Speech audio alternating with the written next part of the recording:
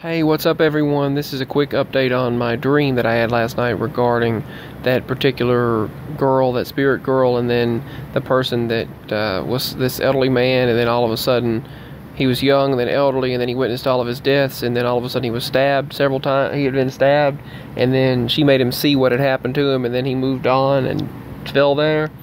I also remember in the dream suddenly I seemed to have all of a sudden had these, I visioned these black wings coming out of the back, and or maybe they were out of my back, I don't know, some kind of wings, and they were small, and I don't know if it was the person I was looking at or myself, I can't remember now, but that just popped back into my mind, those black wings, after that paranormal occurrence that occurred right around, well, the video quit, and the cat went at something, she sees something, but anyway,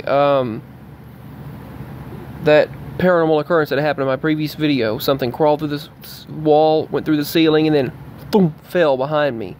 Sounded like something just fell right behind me, right behind my back, and then fell through the floor after that.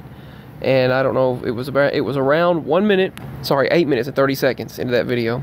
So that's what happened. I had to add to the dream. Peace.